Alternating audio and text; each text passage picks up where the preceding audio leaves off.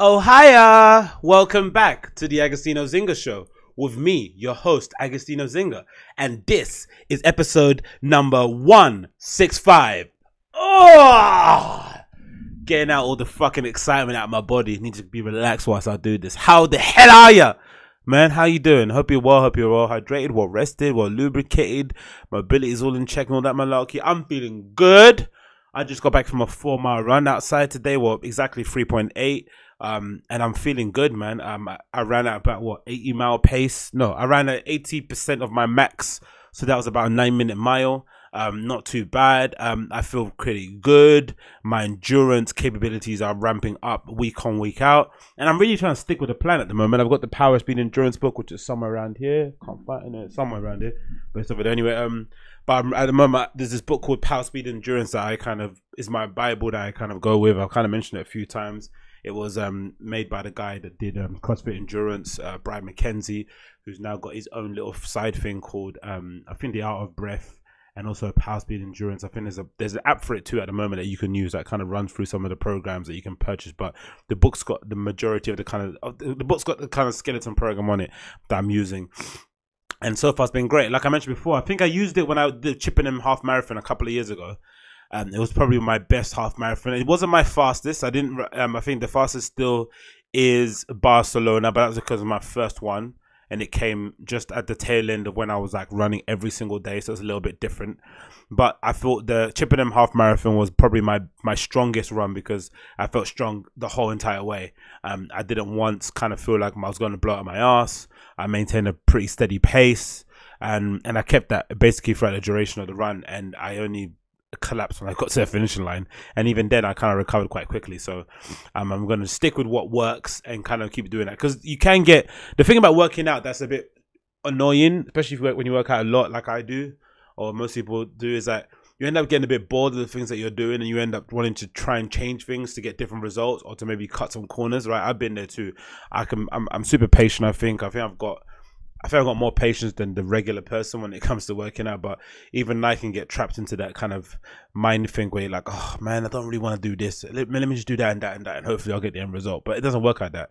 Working out, like learning a language, like learning how to fight, you can't really cut corners. It's one of those things you just have to kind of do consistently. Like even reading, I'd say, is another thing that's quite similar to that, right? You just have to continually keep doing it, and hopefully over time you become proficient enough where it won't be as hard as it was in the beginning. But then you then reach another standard where you're having to kind of push yourself. So there's always a kind of back and forth battle you're having to do.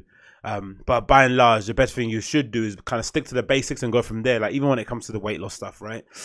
There's a lot out there about what needs to be done, what works better, but nothing really beats some good rest, regular exercise, and a balanced diet, right? Balanced diet includes, like, no processed sugars, no carbohydrates, kind of, clean protein, loads of fiber, loads of healthy fats, all the kind, the standard thing that you hear about, right? Do that more often than not. Try and have your last meal before 6 p.m.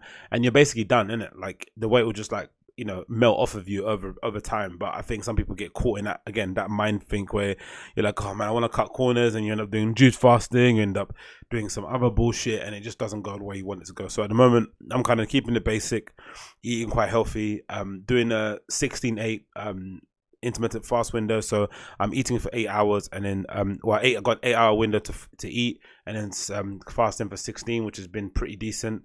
So at the moment now, my work schedule, I kind of eat at 9, or no, eat now, right, between like 8 and 9, and then my last meal is usually about 3 to 4, and then same again the next day, which isn't too bad if all things considered. But apart from that, I'm feeling pretty good, feeling pretty fresh. The weird thing about this working out thing is I've got a little bonus on top of what I do, right? So this new place where I started at, job-wise, they have a gym built into the office, right? An actual real gym, not like, some places you go to, like, have you ever been to those hotels where they say they have a gym and you go in there, it's just like an elliptical machine or a running machine, a couple of kettlebells? Nah, this isn't an actual gym.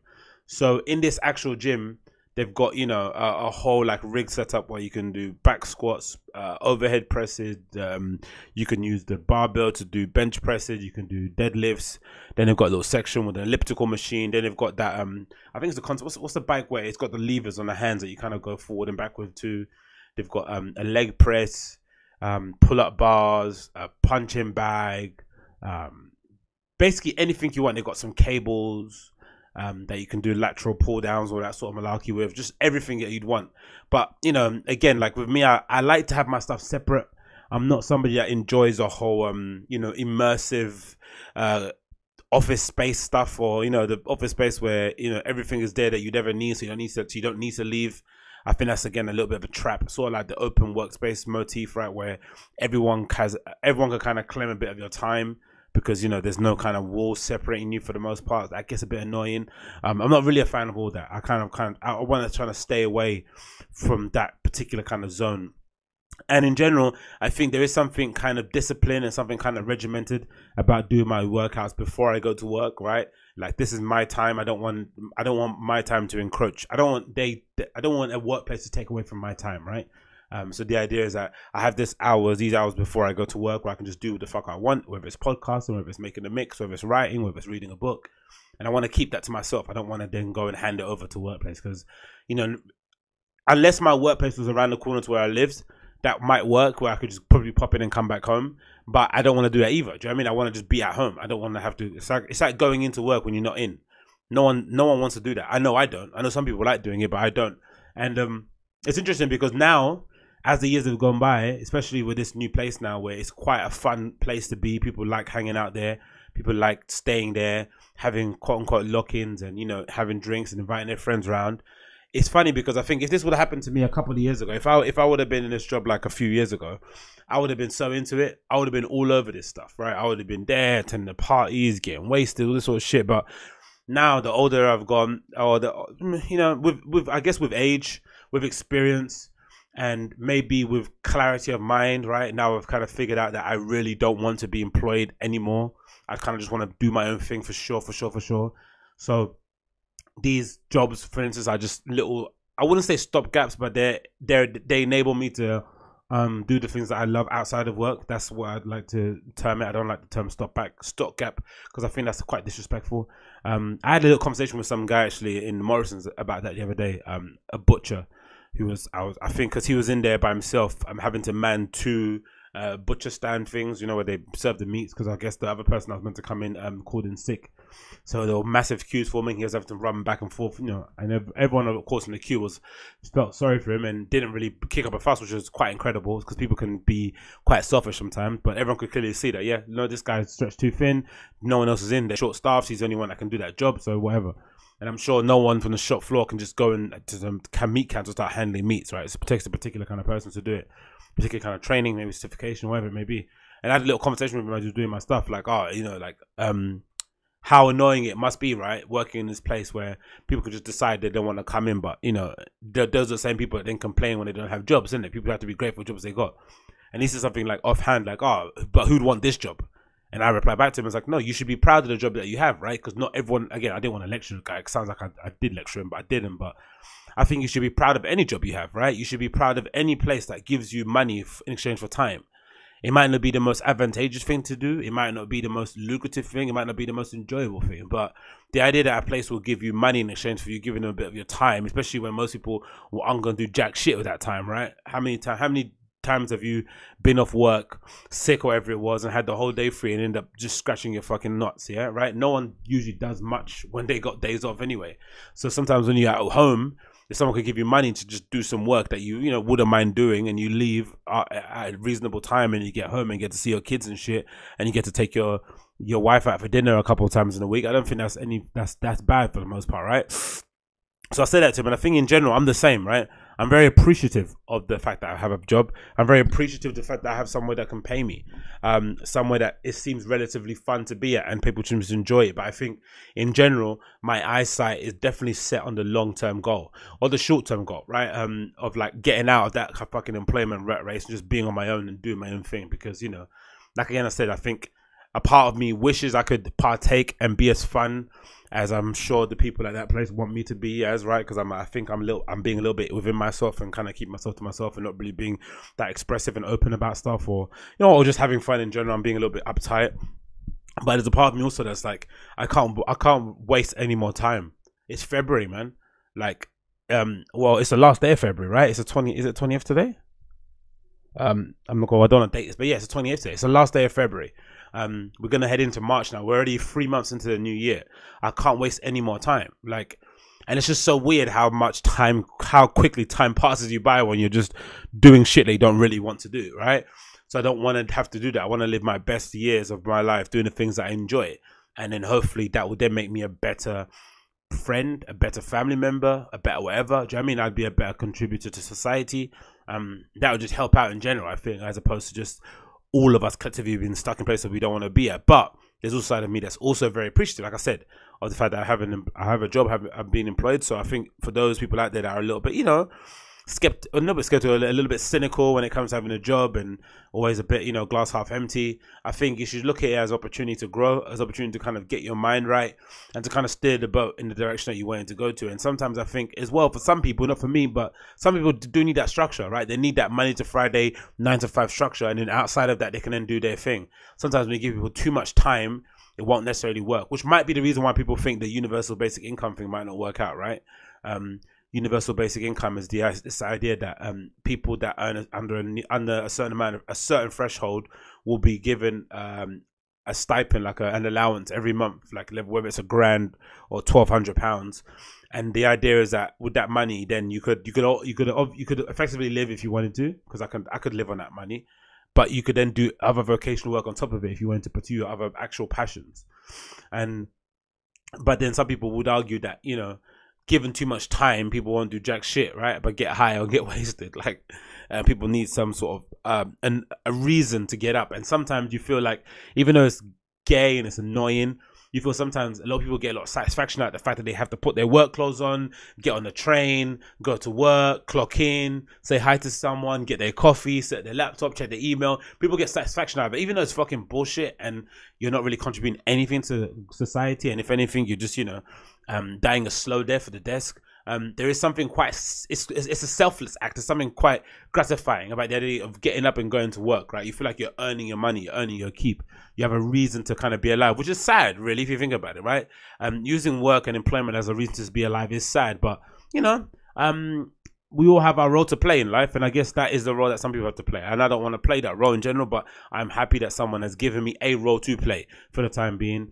And, in the future, things will change. What happened yesterday? Yesterday, watched United v Palace. We won 3-1. Great result. Again, it kind of doesn't need to be said, but, it's probably likely that Solskjaer is going to get the job, right? I think the way the team has reacted to him, the ambiance around the squad, the way that he handles the press, just the manner of our victories. We are now grinding out professional wins against Palace away. Those are the kind of matches we might have lost under Mourinho, or we might have won in very dubious circumstances.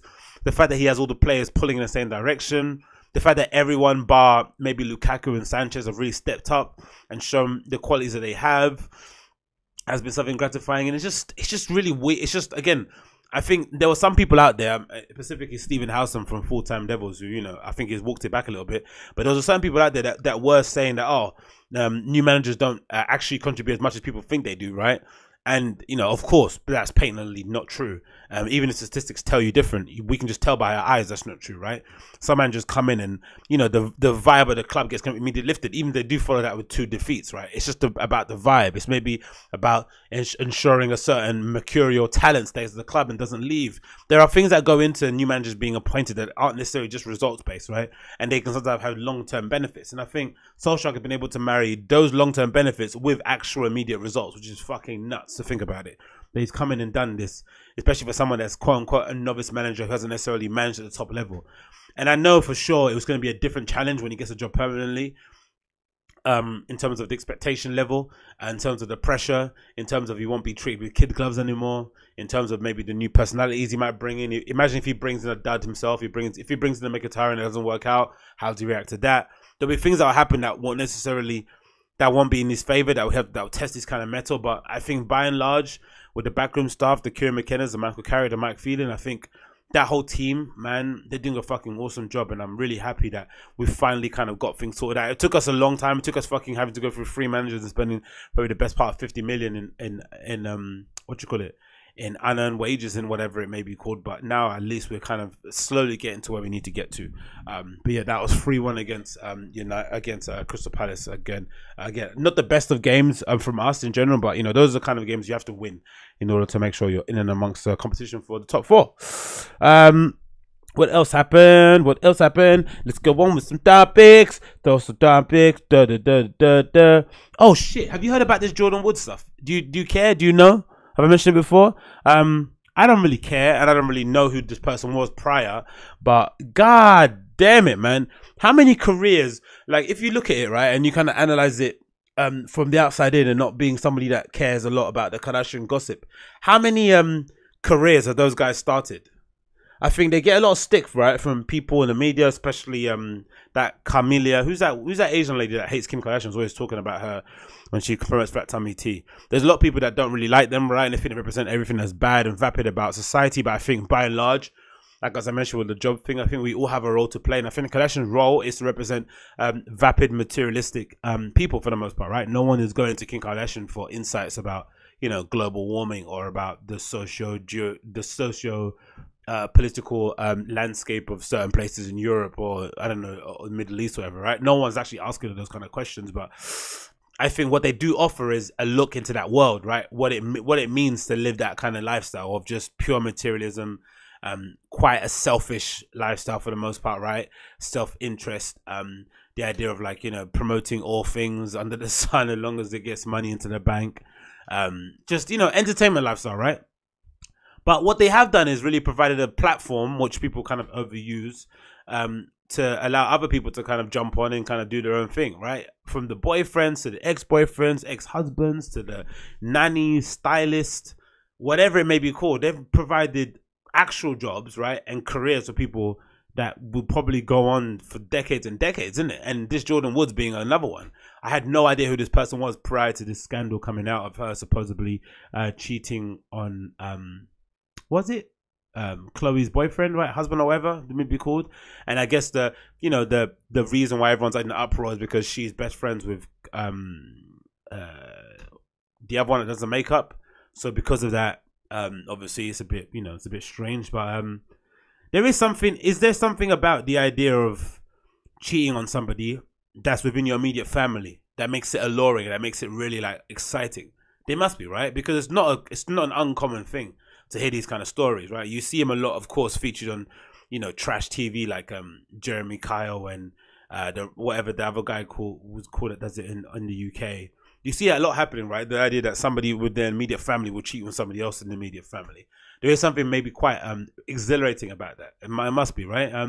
But thinking about that also, it's also funny how much the storylines from really trashy families to supposedly really high-to-do affluent families in the US kind of correlate, right? There's a lot of correlation between them in terms of interpersonal family drama, isn't it? Don't you think so? Like from trashy, trailer trash, quote-unquote families to like Kardashians, they have a lot in common in terms of their storylines, in terms of, I don't know, sex changes, a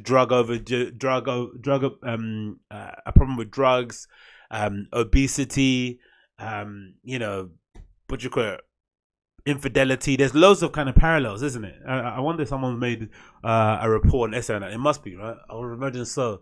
And now it transpires this girl's gonna go on this Jordan girl's gonna go on, what's her face called, Jada Pinkett Smith's talk show, the Red Table, to talk about it. And I'm like, what can she possibly talk about? And this is kind of the problem, right? I think in general with this is a really stretch, but just stay with me, right? This is the issue that I probably have with feminism in the most part. Let's imagine feminists are right and we do live in a male patriarchy, right? Let's imagine there are these tyrannical men wandering around the streets beating their chest and wanting to devour women, right? And kind of, turn them into the Handmaid's Tale shit, right? Plot. Imagine that's true. Cool, no worries. But there is something about the idea of women being able to police themselves well and being able to have some sort of checks and balances or some kind of decorum or some kind of moral backbone or something, right, that elevates them above males or above tyrannical men. It has to exist, because I know there's some women out there that would say, oh, you're complaining about women going around cheating, but then guys do the same thing. But it's like, we know guys do the same thing. It's not good when guys do it. Girls should maybe step above. Girls should maybe have higher standards and try and set an example for the men who are fucking, just chase their dick around. That's what women should do, you know, on paper, in order to kind of hopefully progress humanity a bit further. But I think if we both start playing in the mud, we're not going to get anywhere, really, are we? If you think about it, it's not going to work. And sometimes I think to myself, these kind of things only really happen amongst women, right? This is just a women on women issue, right? This Jordyn girl and this Khloe Kardashian thing, this is like a betrayal of women's quote unquote trust. And it does kind of it puts it in plain view that there is no sisterhood. This whole feminist thing doesn't exist because there's probably as many women out there who are against feminists, there are women that are for feminists. And I guess there is probably a stat out there that says for the most part in the Western Hemisphere, feminism is down, you know, across the board. Because a lot of women, especially women of other races and stuff like that, don't really don't really see themselves in the wider feminist movement because it doesn't really speak to them and their kind of day-to-day issues. But there is something really sad about this, you know, about how it kind of really pans out in reality, right? There's this idea that women should stick together and they're on a women's march, but by and large, the people that are really stabbing women in the back are other women. It's not really men for the most part, right? It's not. There might be a lot of men in powerful positions, but there is also this reality that you have to kind of wrestle with in your head, that real power, you can't have, power isn't tyrannical. You can't lead, you can't build nation with just pure power. Eventually, the populace will topple you and kind of overthrow you. It's you know, we can just read the history books to see that happening, you know, again and again and again. You have to be able to rule with some kind of cooperation. You can't just rule with an iron fist. It doesn't work out that way, in general, right? So there is something to said about like how culpable women are in this kind of in this kind of whole drama. Again, you have to, you know, Tristan Guy has a lot to blame for this issue. We get that, but you know, if you're the Jordyn girl and you know this Kylie girl is your best friend and that sister happens to be your sister-in-law, that's a bit funky, isn't it? Bit funky. But again, no, I'm not one to judge. I'll be glued to my laptop to see what she's going to say on the Red Table Talk. But it's like, you know, like women have to like, you have to call this shit out a little bit. Like, really? What the fuck is she going to talk about? For real. Unless there's something that most of the media have got completely wrong. And usually these gossip media sites annoyingly are really into people's business and they get all the information somehow or the other, which is another thing that really pisses me off. Like, we find out things that we probably should never ever know. People don't have any private business anymore, which is why I wonder why even some celebrities even bother whispering, right? We're going to find out, right? Everyone knows everything about you. And if we don't know, it's because somebody's waiting for something else to come out. Like, eventually everyone will know what's happening. But again, like, what can she really say? It's like this whole Jussie Smollett thing, isn't it? I'm just glued to find out what's going to happen. Like, how are they going to be able... But then I guess if you think about it, who's more likely to have the career again, to bounce back and kind of turn it into a book, turn it into a podcast or a TV show, turn it into a whole fucking new media press run? Probably Jussie, right? I'm assuming. If he plays the whole mental health card, he can probably finagle his way out of that. But if you're the Jordyn Woods girl, how are you really going to... But maybe you could, man. People don't really give a shit, though. Really do they, right? This will be out of news cycle in about... what, a couple of days? Everyone will be, oh, that's like, you know, for the most part, who really knows about this whole issue? People on the internet like me, and apart from that, no one really, innit? So I guess maybe Jordyn probably bounced back a bit more easy than the Jussie Smollett thing. Jussie Smollett thing, I think, because it touches on politics, the whole mega cap thing, and race and homophobia, there are things in there that he's probably done more damage than he'd ever realize in his entire career, right? You've kind of burned bridges that you probably never knew you had in the first place, which is the other concerning thing. But I think on the Jordyn Woods thing, for the most part, that personality, you kind of thrive with people giving a shit about you, right? You need people to care about who you are in order to kind of sustain that career, because, you know, there's no talent, there's no actual, you know, physical product coming out of her. Not yet anyway, right? She could release a book or a big shit and then people could touch that. But I don't know. It's interesting to see. Let's see what happens. I guess I'm glued to it just in terms of understanding how people bounce back, especially after reading John Ronson, So You've Been Publicly Shamed. I think I've been more intrigued about these public displays of shame, people pointing the finger, the whole village square thing. I'm really interested to see how people really figure out how to like bounce back from it, because it's a really hard thing to do. It's not something that everyone can do, and it takes a certain type of person. Like the Rio Ferdinand and the Mike Ashley thing with Newcastle, that Newcastle comment he made, right? He just didn't say nothing again. He made some indirect tweets on Twitter and stuff, and made her play off like he was trolling, but he didn't really say anything for the most part. He just kept quiet and it kind of went away. But I think that only works in the UK. It doesn't really work in the US. You can't really just shut up and then let it go away. People they won't let up on it. That TMZ will keep following you around, asking you questions. No one's ever going to let you up on it. So that's why it probably doesn't work in that regard. But I'm interested to see how it works out. Let's see where it goes from there. She's been on Red Table soon, talking to Jada Pinkett Smith and her mum. I'm sure there'll be some tissues passed around and shit. And, you know, girls love a good cry when they made a mistake. But hey, ooh, what do I know? Next on the list here, Burberry hoodie. Burberry. Ah, Burberry. That's the funny thing about Burberry, right? Burberry's all like Reebok in the eyes that, you know, a lot of hipsters wear it. A lot of hipsters who kind of, you know, position themselves as woke or position themselves as very culturally aware. They love Burberry and Reebok. Those are the brands that they try and tie into because for them it kind of gives them this false identity that they're from a working class background for the most part, right? This is just my opinion. It's not the actual factual truth. You can say what you want. I just think that, right? I think most people that wear Reeboks and that wear Burberry want to portray an image of working class culture they have no idea about, right? They have no relation to it, nothing.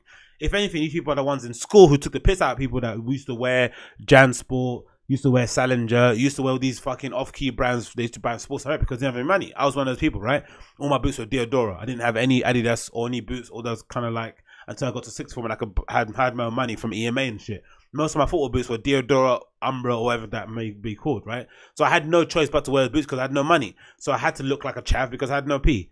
But these people, especially the ones in fucking hipster land, they want to wear white socks and fucked up Robert Clarks to look like something they're not, right? And it's funny that in the company that Burberry, which I'm sure has many, many people in there who purport to have black friends, purport to have queer friends, purport to be very culturally advanced and, you know, all about the festivals and fucking looking cool and shit and going to gallery openings all over the place. It's just funny. I find it hilarious, right? That fucking company, right, would think it's a good idea to put out a hoodie in this climate. Again, for me, I'm not bothered. I'm not offended. I don't give a flying fuck what anyone does these things, right? But it's interesting that in this current climate, right, Burberry, the cultural savant that is Burberry, that's got this finger on a pulse that puts fucking grime artists on their lookbooks. A company that had Heady One soundtrack playing during its runway show, right? They had a Heady One soundtrack playing, right? They tried to stand next to Drill, right? They tried to, you know, the Burberry, they were like standing next to a fucking drill person with their back, with their shoulder to shoulder, like fucking I don't know, Men in Black or some shit, right? Looking like, hey, I've got a black friend, right? Then a Heady One track playing on the runway show, and still these motherfuckers decided to put a fucking a hoodie with a noose on the around the corner of it. And then, you know, on top of it, they did as well. They did that fucking what lighties do, where they gel down the edges on the side of it. I don't know. Is that a little nod to the ends, to the estates, right? To the Jades, to the Naomis, right? To the Emmas on the block, the girls that everyone wanted, but you know the kind of girls in the estate that all the boys wanted, right? But they'd never go for anyone. They end up fucking hooking up with some fucking goon who end up getting them pregnant at 15. And you're all like, fucking hell.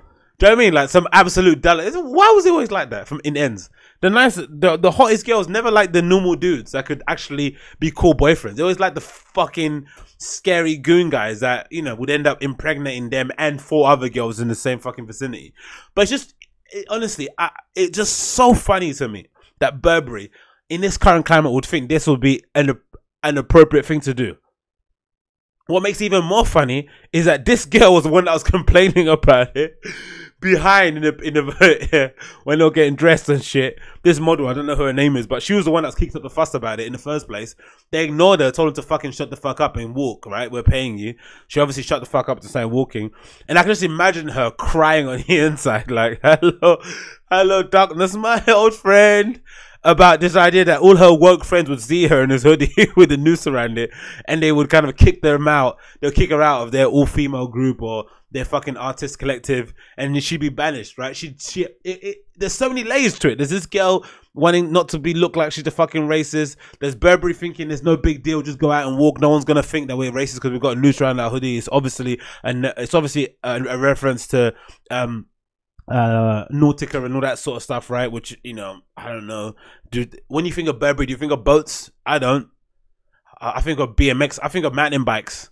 I think of 10 Benson Hedges. I think of, I don't know, I think of what the palace kids pretend to be like. That's what I think of. Dirty fingernails, smell like shit, always loud, drinking warm beer.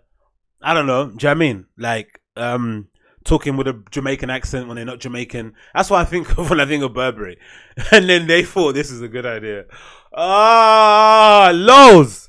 Fucking love it, man. I fucking love it. Honestly, I fucking love it. It could happen to a shitter brand, man. Honestly, it could happen to shit. I love Riccardo Tisci. That's my guy, right? Riccardo Tisci, like, I'm sad it could happen to this guy because again I just think what he did with Givenchy, the idea that he brought that Asco alpha masculine energy on a catwalk, even though you know most of those guys might not have been heterosexual or straight, whatever it might have been. I just like the idea of having to see visually bigger dudes on a runway. There was something really cool about that. This idea that he was infatuated with big muscular dudes instead of, you know, wafer thin Saint Laurent, Raf Simons kind of models.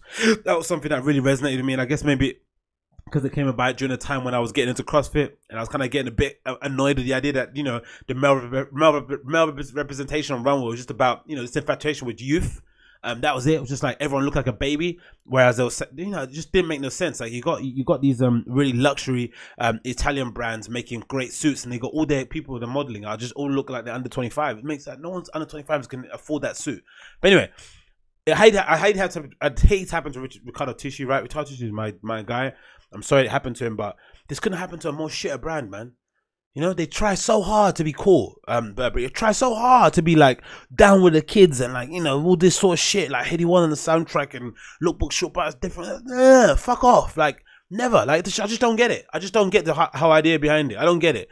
They had a couple good things when Christopher Bailey was there. He was doing some cool shit, but then they thought Christopher Bailey was a bit of a square, didn't they, right? They thought, oh, Christopher Bailey's not cool enough. He's a businessman. He's like he does the whole creative direction. He's a CEO. He's got his thing on the post in that way. He just kept that thing running easy, right? The most controversial thing he done was the LGBTQ collection that he did, right, for the gay pride thing with remember that big fur jacket that I think Cara Delevingne wore. That's the most controversial thing Chris Bailey did for the most part when he was at Burberry. He kind of kept his nose clean, right? They thought, but then, you know, the higher ups at Burberry thought he wasn't cool enough, right? Oh, we need to get someone else in cool. Some of the millennials know. There we go, millennials. There you fucking go, mate. Noose around the neck. Absolute donuts. And now they're walking it back and they've got this statement that they put out that made me laugh. Honestly, it could happen to a more shitter brand. They fucking deserve it, man. Absolute garbage, right? And now they've got this whole statement they put out. I think, what was it?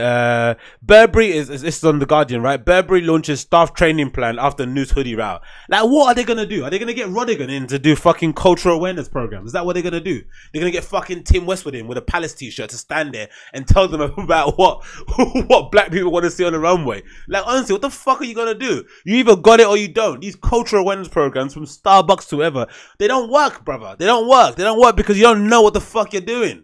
Right? Stay out of fucking social I don't know, social commentary. Like, just keep your nose out of it. We don't fucking care. Make good clothes that people want to wear. That's it. When you try and play political games, this is what happens. Your hand gets burnt. Anyway, let's look at this, right?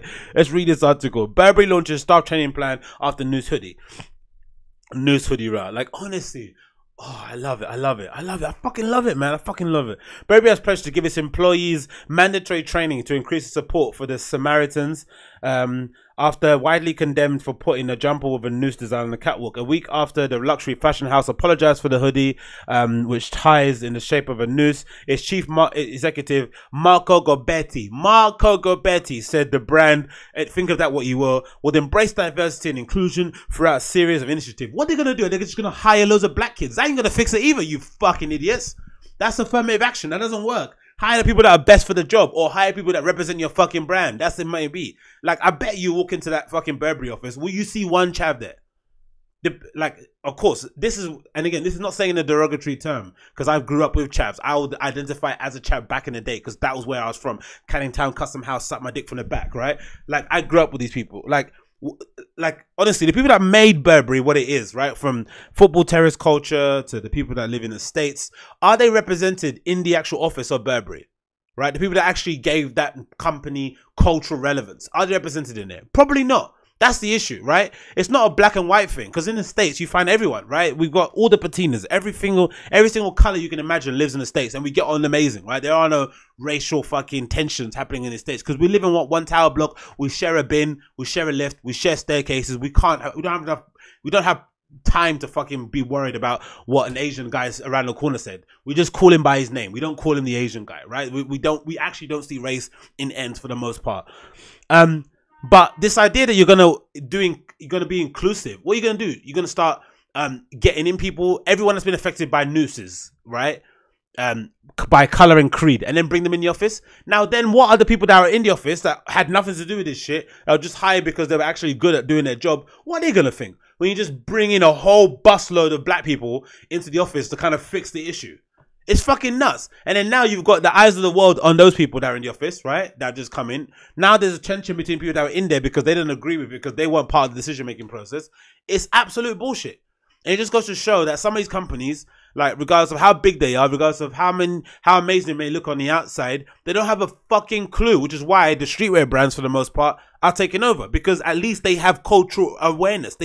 By not even trying, right? Because their friends are fucking diverse by just nature of the business that they do, right? Because they actually give a shit about looking into things and picking things apart and not just jumping on trends for the sake of it, or not just making news for these because they want to be viral, right? They have a little bit more, I don't know, respectability about them, right? They're not just there just gonna get viral for the sake of getting viral.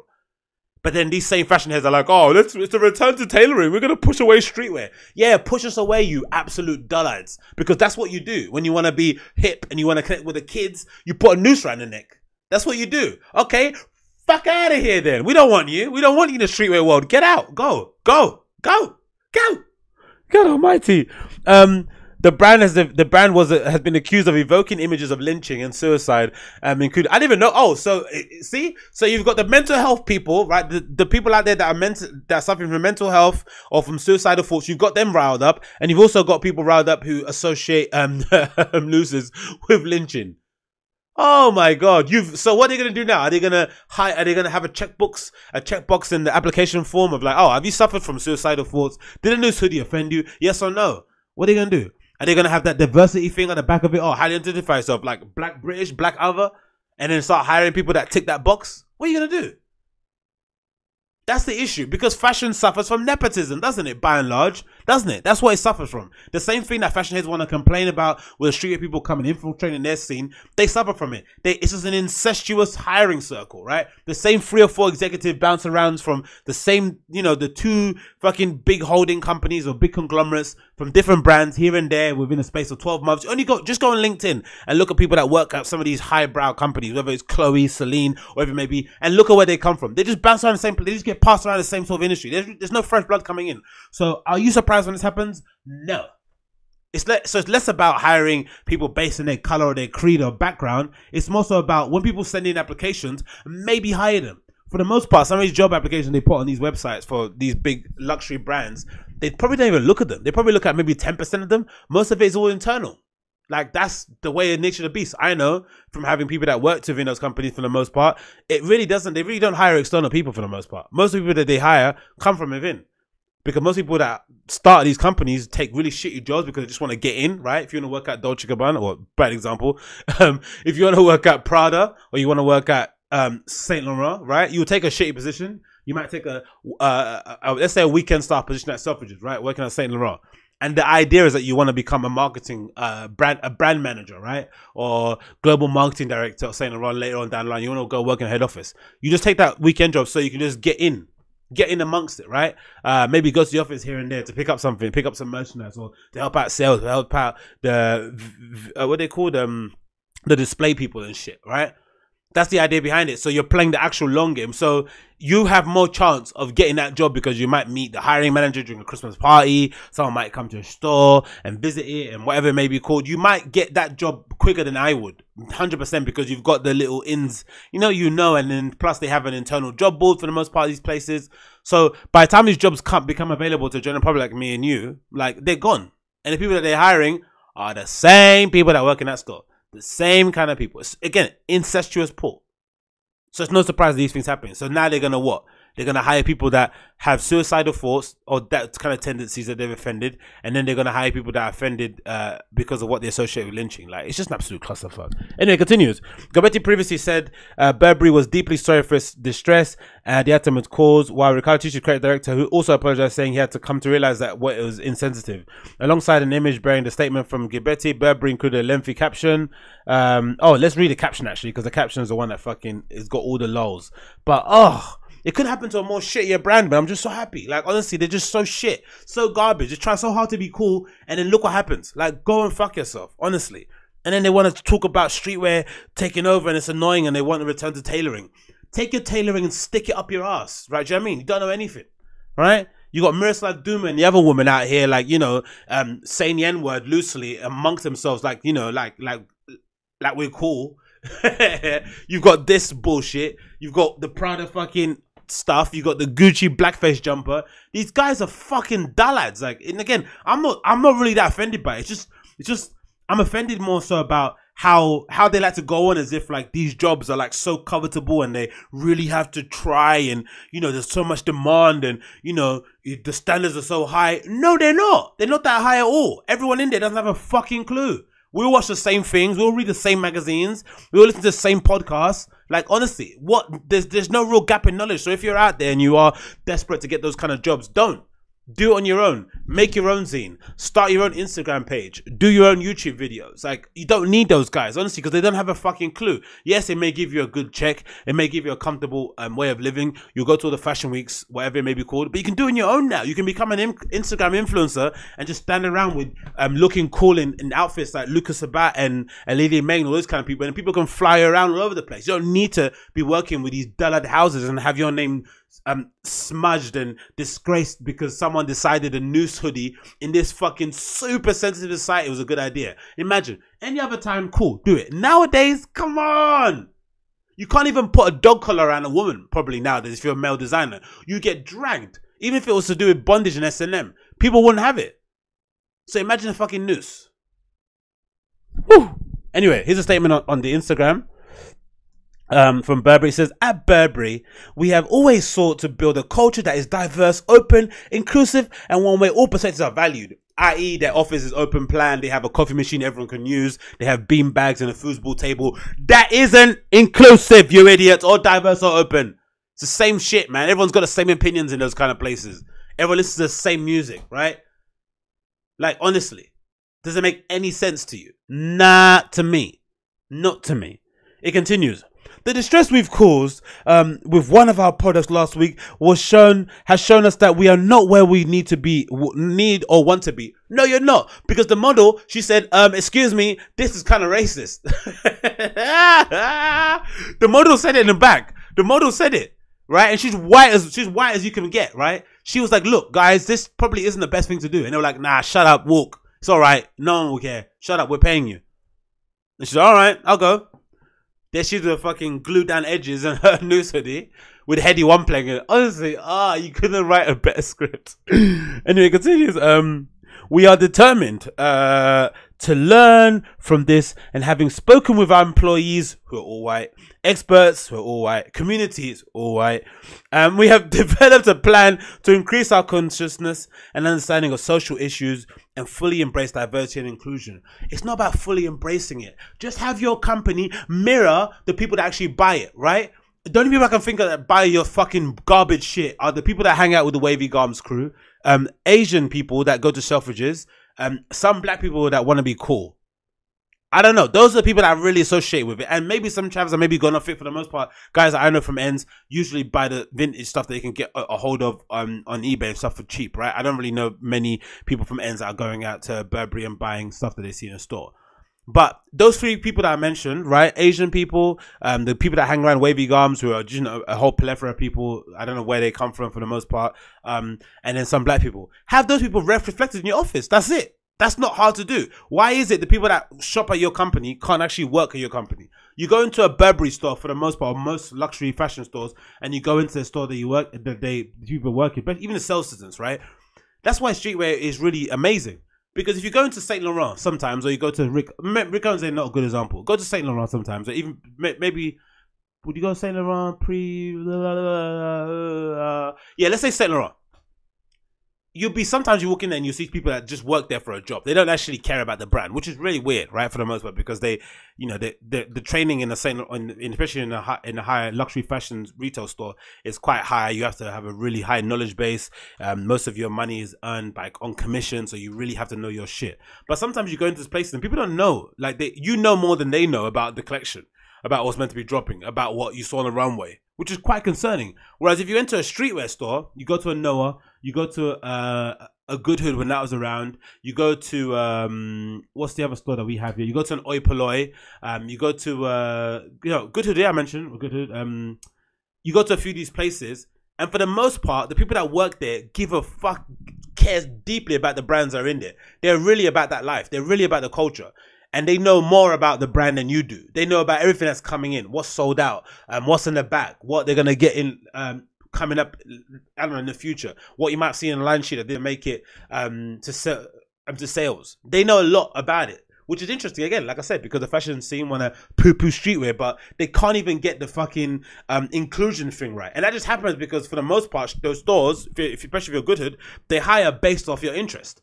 Do you know about these brands? Do you know who Shin Takasawa is? Do you know these people? Yes or no? If you do, come in, you're hired. Can you work well? Yeah, you're hired. Done. And can you sell well on top of that? Bonus points. But do you know the brand? Have you got the knowledge? That's it. That's all they do. And they fucking smash it. You don't get any of these fucking weird situations happening for the most part. Anyway, it continues. We have a firm foundation from which to build on. No, you don't, mate. You've made a hoodie with a noose around it. That's not a firm foundation. If anything, that shows a lack of foundation. We have strong values, outstanding people, and creativity at our core. What? Is that how you apologize? Today we are taking further steps to make real change happen. Marco Gobbetti. Marco Gobbetti, Burberry Group PLC, man.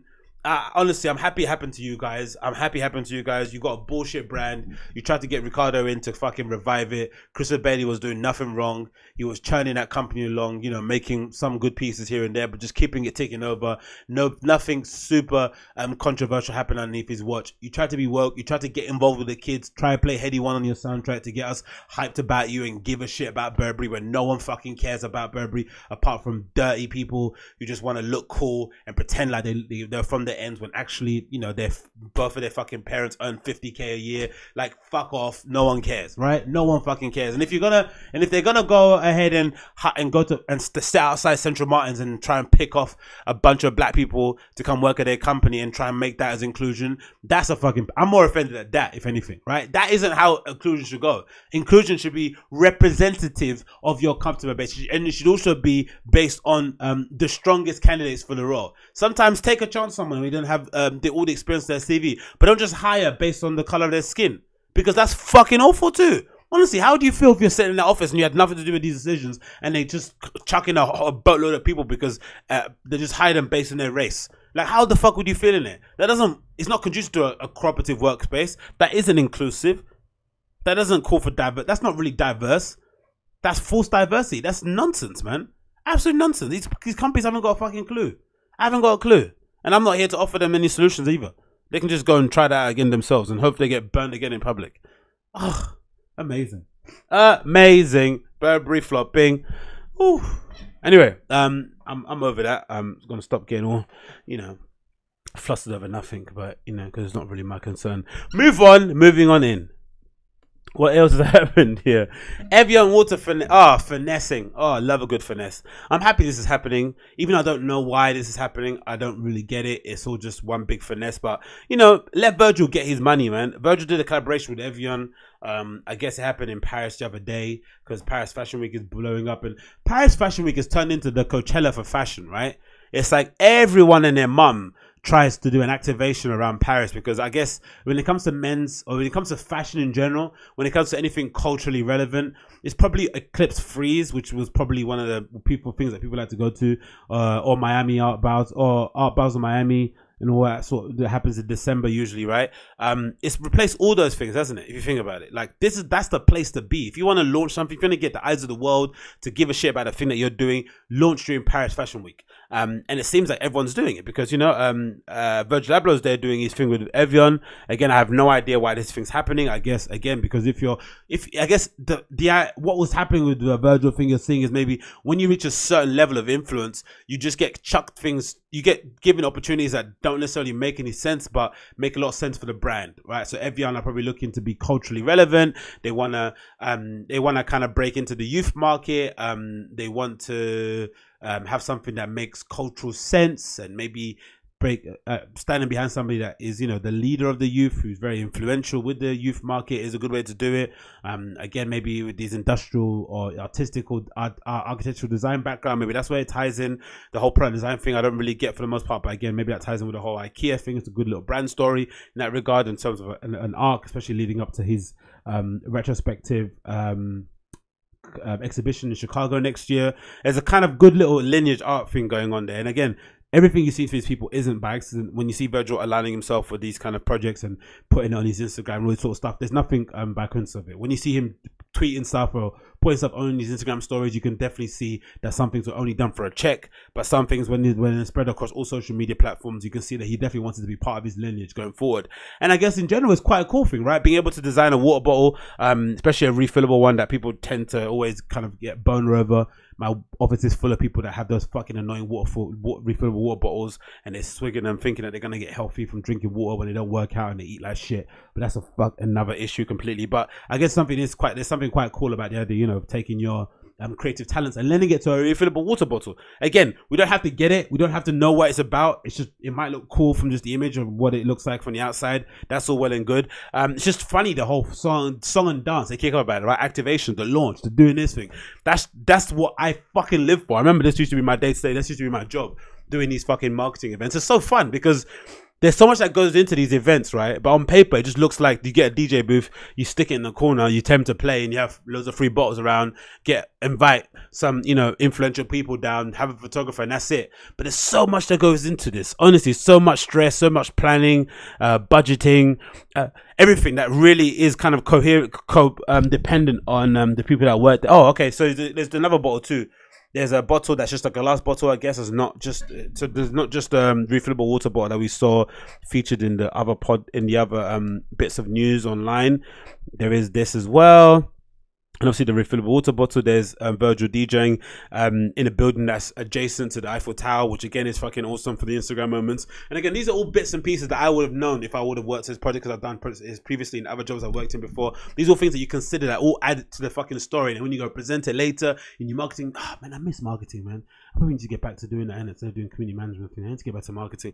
Yeah, this is what makes you just get alive, man. This is what puts the energy in these kind of cool projects. Usually day-to-day marketing is fucking sending out newsletters and doing paid advertising, marketing on fucking Facebook and all that sort of stuff. But then sometimes you get these really opportunities to kind of, you know, do activations in really cool locations with cool people that get it. It's just amazing in general. So that looks cool. Again, great Instagram moments for people that were there. I'm sure there was a hashtag associated with it. Instagram post here as well from Evian, kind of detailing the whole issue.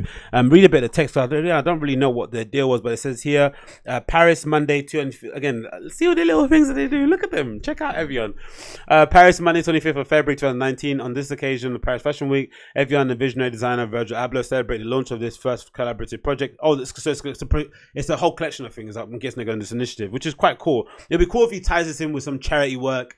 I don't know whether it's building wells in places that, you know, don't have that much water, whether it's, what's that place in America, is it Flint, Michigan, right, where they were having issues with water too. That'd be cool if there was some sort of humanitarian aid tied in with it. That was really, that was real, that was organic, nothing that was kind of forced or just for the gram, whatever. That would be cool if they did that. Anyway, celebrate the launch of their first creative project of their limited edition collection, One Drop Can Make a Rainbow, which is funny, isn't it, right? A refillable water that's limited edition. That's just, you know, there is something quite perverse about that, but that's for another day. These stylish and collectible products were created to expand ways to hydrate while offering new sustainable choices.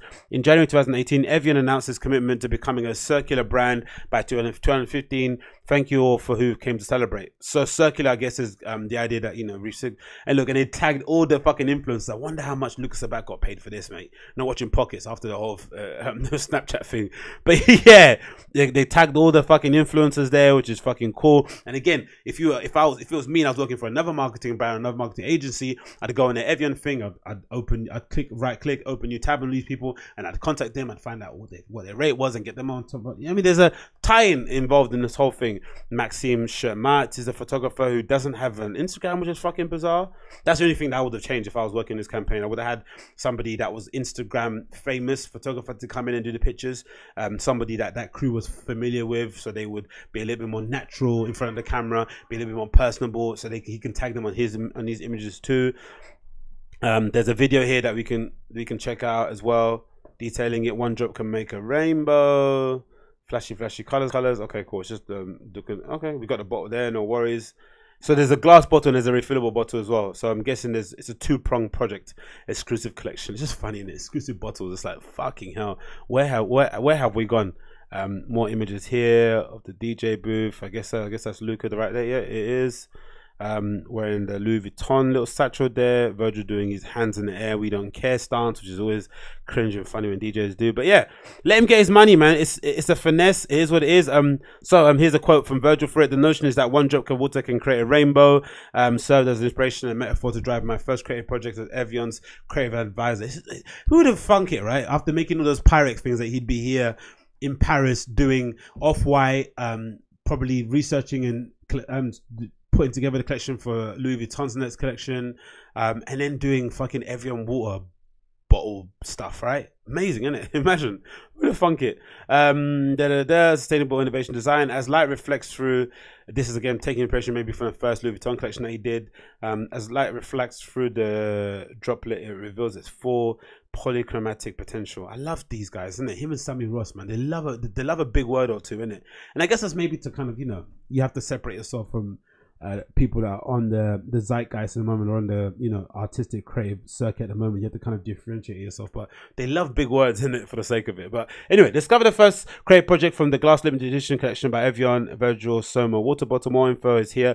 Why do they always put URLs on Instagram when you can't click them? Just put them in a bio, man. Come on. See, these little things I would have done. Marketing. I need to get back into marketing, man. I need to get back into it. This is the stuff that will come second nature to me. But again, little hashtags here. Evian X Virgil Abloh. So yeah, it's a finesse. It is what it is. Some people will get a bit annoyed by it, but I think sometimes when you reach that level of cultural relevancy that Virgil has done, you've done the work that he's done, and you've earned your stripes and you've done the work, I think you're afforded some finesses. You're afforded it. I think you're afforded it. And I'd much rather him get his money than fucking Burberry, right, out there making Noose hoodies, trying to be culturally relevant. Fuck out of here. And then, you know, and then the thing is, imagine, right, going back to fucking Burberry, I know I'm fucking harking on about this, but if Burberry decided to hire Jerry Lorenzo, right, all the fashionista people would be up in arms. So, oh, it's fucking Burberry, how can they do that? What does he know about fashion? Jerry Lorenzo would do a far better job at making Burberry culturally relevant than anyone else that they could get from within their fashion sphere, outside of the, you know, one or two people who are out there talented, right? If they got like a Martine Rose, I'm sure she'd fucking smash it, right? But if they any other non-white person they'd get, Jerry Lorenzo would do far better than. And I put that on my fucking mum. 100%. But all these fashionista people would be up in arms if they hired Jerry Lorenzo. Oh, he doesn't have any fashion background. I just another Yeezy. If he wasn't Kanye's friend. Fuck off, man. You guys don't know what you're doing anyway. Get someone else in that does. Get someone that built a brand from the fucking ground up, from the mud, that does it. That could do it. Does it. Anyway, what do I know? I'm getting myself agitated about stuff that doesn't even matter. But anyway, this is the Agostinho Zinga Show, episode number 165, I think. Thanks for tuning in. It's been a bit of a ranty one today.